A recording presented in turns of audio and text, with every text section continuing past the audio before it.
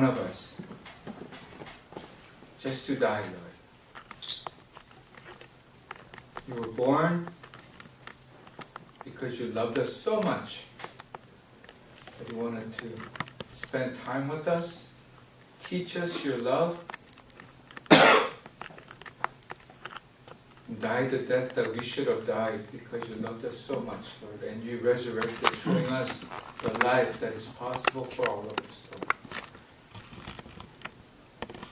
I pray that in December, Lord, we will especially take more care to do our quiet time with you every single day, to spend time with you and just thank you for your sacrifice and your salvation for us, Lord. Open up our hearts right now to receive your word and to mature in you, Lord. In the name of Lord Jesus Christ, we pray. Amen. Okay, guys, let's all stand up and read just short verses. Genesis chapter 2, 15 through 17.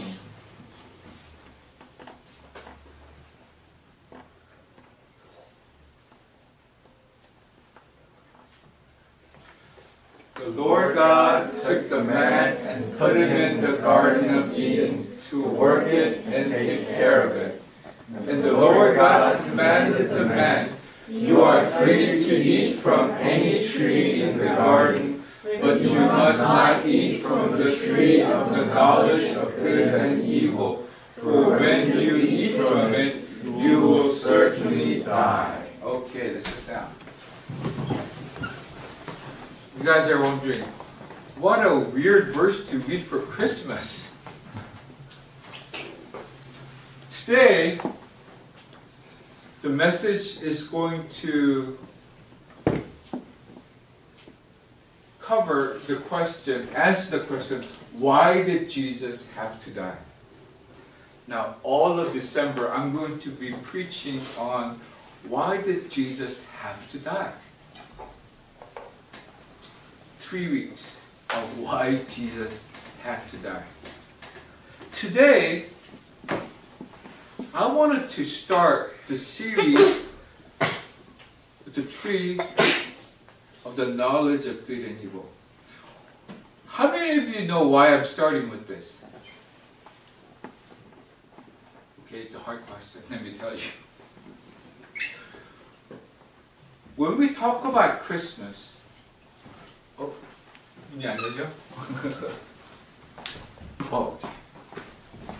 let me help with this first.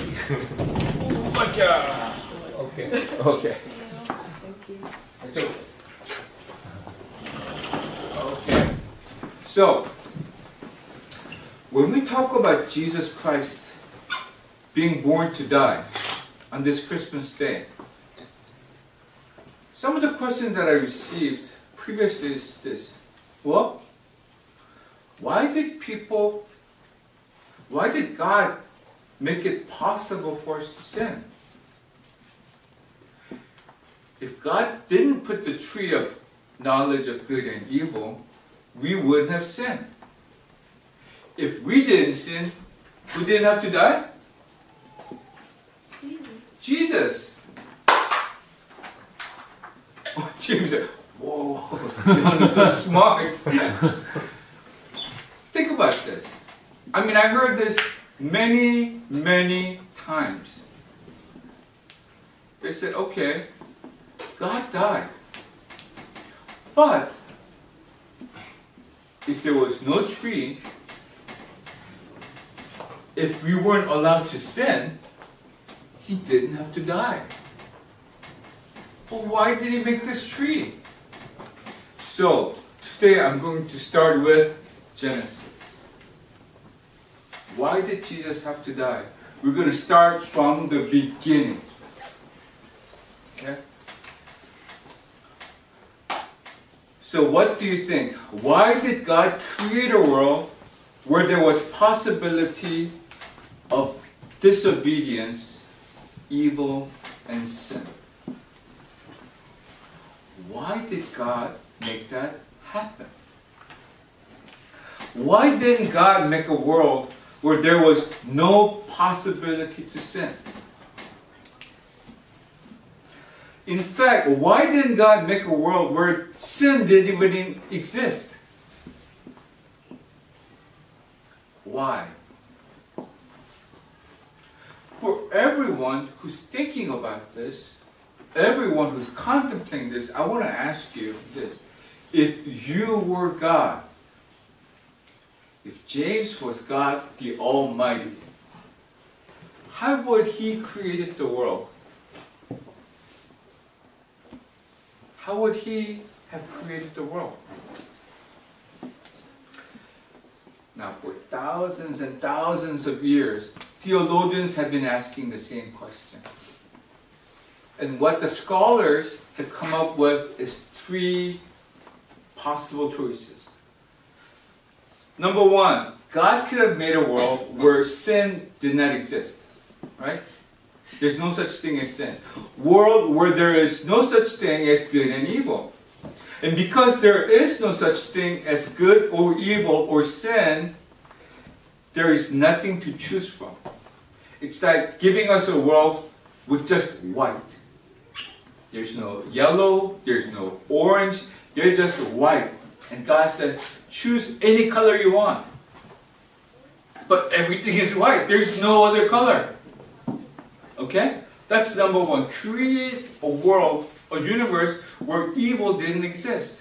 Number two, create a world where possibility of sin exists. But He creates us. He pre-programs us. He hardwires us so we would only choose good. Okay?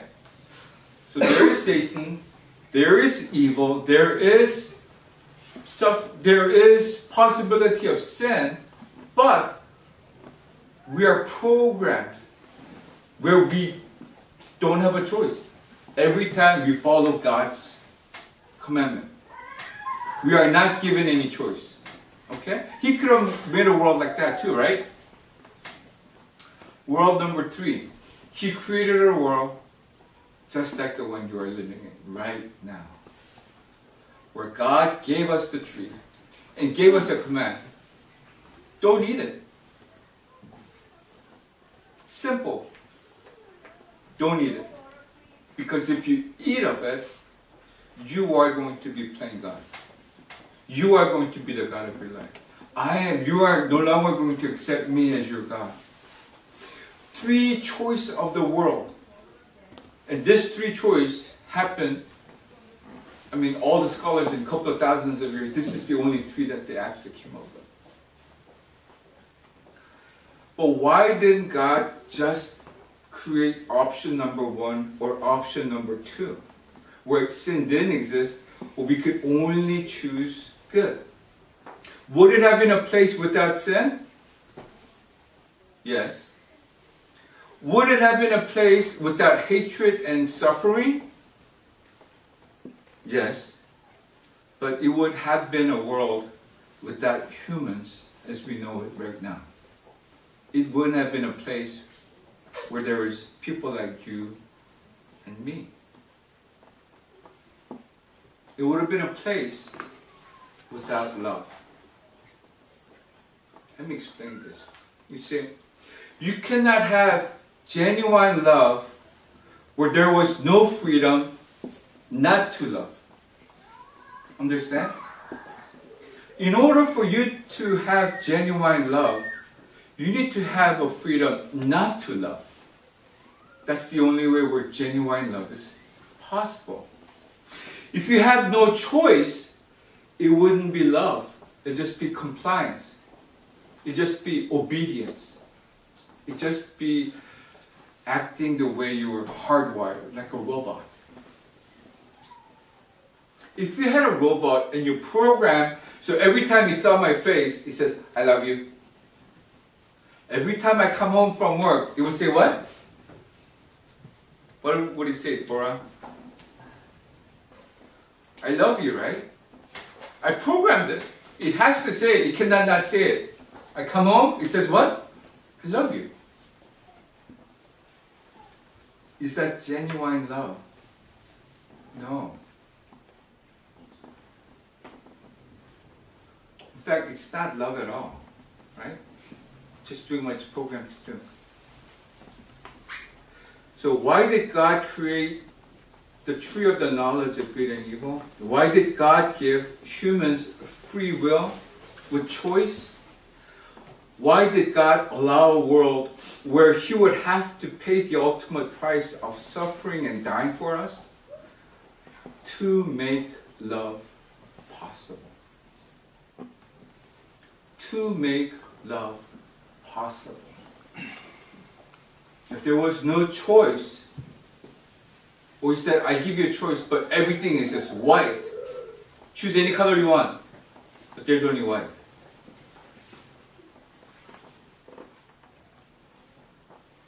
There's no true love without freedom.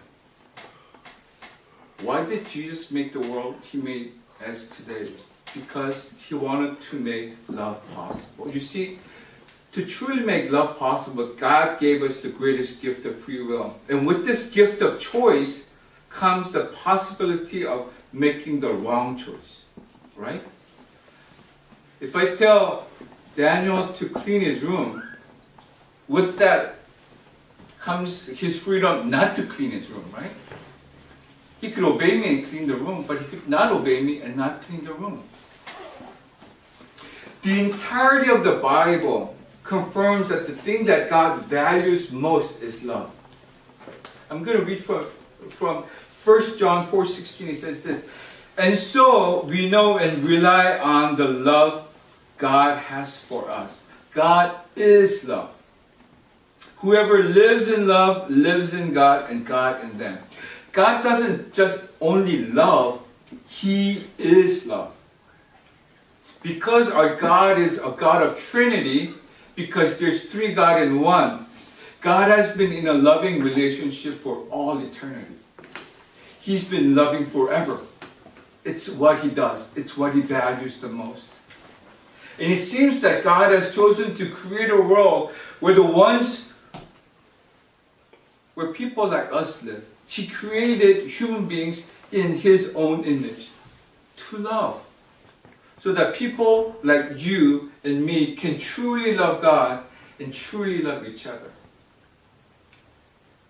Now, because I am a father, I understand this a lot clearer now than when I was your age. Is a world an ugly place full of danger and possibility of all kinds of evil and suffering? Yes. Ora knows it too. And she's the youngest lady. You turn on the TV and what do you see all day long? Hatred. Evil. Then why did I have Daniel? Why did I bring him into a world full of suffering and evil and violence? Why did I bring him into a broken world like this? Am I an evil dad? Am I a bad dad? Do I get pleasure out of bringing Daniel into such a world and say, hey, you suffer? Am I an evil dad like that? No, of course not. I brought Daniel into the world, even with all of its evil and suffering, because there is also love and beauty.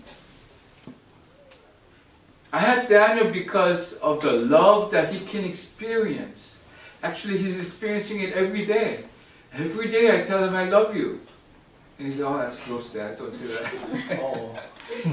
He's getting old. He says, don't come near me in public, okay? But he knows, he's experiencing love. I had Daniel because he could see beauty that's all around him. He could see this beautiful earth that God has made. He's perplexed by the plants and the insects and the things, how meticulously it was created. It's beyond imagination how things fix itself, and it heart tells, you know, the blood where to go, pumps in. I mean, everything is such beauty. I brought Daniel into the world because he can do good things in this world to make it more beautiful. make it more loving. Would I rather that Daniel didn't suffer? Of course. Would I rather have it so he doesn't sin? Of course. But if that means taking away all the choice from Daniel's life and making him into a robot, I would never ever do that. I would have Daniel the way he is right now. I would never want to make him into a robot where he couldn't do sin and just say, I love you, Dad. I love you, Dad. And that's the only thing he was programmed to do. I would never do that. He would never realize my love for him. He would never realize my true love for him. He would never be able to truly love himself. He would never have true relationship. He would never be able to enjoy God. I am so thankful that my parents had me, that I was born into this world. Did I sin? Of course. Am I sinning? Of course. Did I suffer? Yes. Did I go through life's disappointments, heartaches? Yes. But I also experienced God. I also met my wife and had this beautiful relationship called marriage. I had Daniel and I had this beautiful relationship called family. I would have never had any of that if I wasn't born. I could have fellowship with my fellow brothers, including all of you. There's beauty. There's love. Because my mom had me, I'm experiencing all these things and it fills me joy. Understand? As I conclude, the classic defense of God against the problem of evil is that it's not logically possible to have free will and no possibility of sinning or evil. You see, every time we use force to prevent evil, I prevent somebody from doing something wrong by using force, by supernatural power. Can I prevent evil? Yeah. But in order for me to prevent all evil, I must remove all freedom. Understand? I have to give people no choice to do anything bad. I have to control their minds. I have to control their heart to prevent all evil. But preventing evil ultimately results in preventing love. Only when we experience the despair and suffering of sin can we truly see and appreciate the true goodness and true beauty of God. Only when we experience the unlove resulting from sin can we desire and rejoice for the unconditional and unbounding love of God. For all of those who do not believe Jesus Christ and mock His sacrifice, they have to answer, without God, how do you explain love? How did you become a creature that has the capacity to love? From an unloving, unfeeling, no emotional, just matter. How did you get from there to the love of parents, to the love of brothers and sisters, and love of your fellow people around you, and animals too? So as God made a world like this, where He would have to pay the ultimate price of death, so that we can love where love is possible. Are you realizing His love?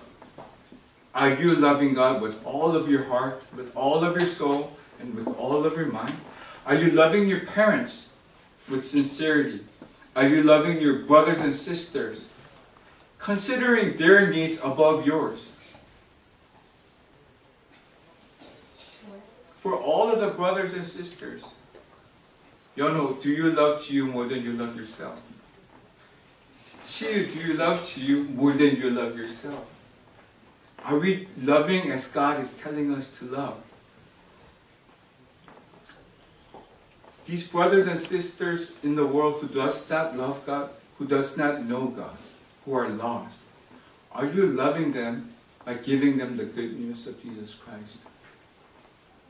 This Christmas season and beyond, I pray that all of you, all of us will realize God's love for us and be able to share God's love. Because God made this world as it is now, because He wanted to make a world where love was possible. Let's pray. Our Heavenly Father, we come before you, Lord.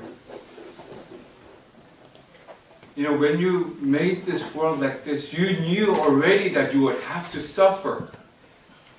That in order to pay for the consequences of your creation's faults, that you would actually have to die on the cross. But even with all of that, you chose to make a world like the world we have now, where you would have to pay the ultimate price, because you wanted to make love possible for all of us, Lord. So we could freely love you, we could truly love you, we could realize your love for us, and love you back in the same way, Lord. As we sit here, and as we say we are your children, I pray that we would ask you to fill us with that love, Lord. To fulfill us, to complete us with that love. So that that love would shine through us, Lord. That we would act with that love. That we would be love, Lord. Just like you are love. I pray that you would really help all of our youth in this Christmas season to be a loving person. In the name of Lord Jesus Christ, we pray, amen. Okay, let me make an announcement. Okay, youth group. One, at the end of the year, we have the youth conference, right?